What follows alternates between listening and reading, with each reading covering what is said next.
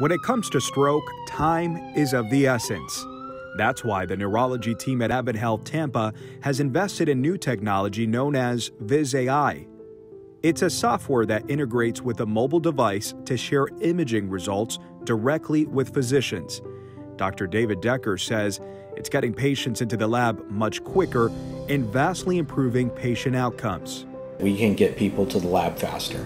And time is brain, and the longer you wait, the less, salvageable tissue there's going to be.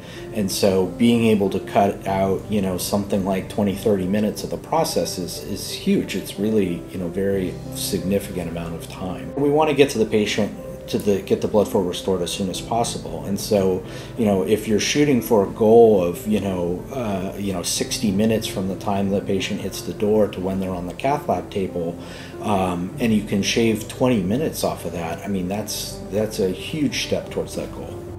The software can even identify where the stroke has occurred and how much percentage of brain is left to salvage for our physicians.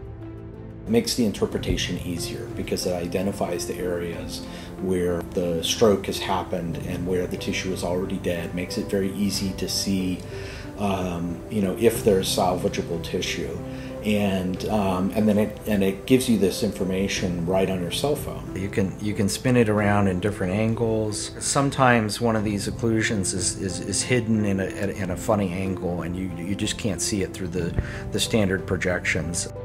Harnessing technology like Viz.ai is just another reason why AdventHealth Tampa's comprehensive stroke center allows physicians like Dr. Decker to help patients survive the odds.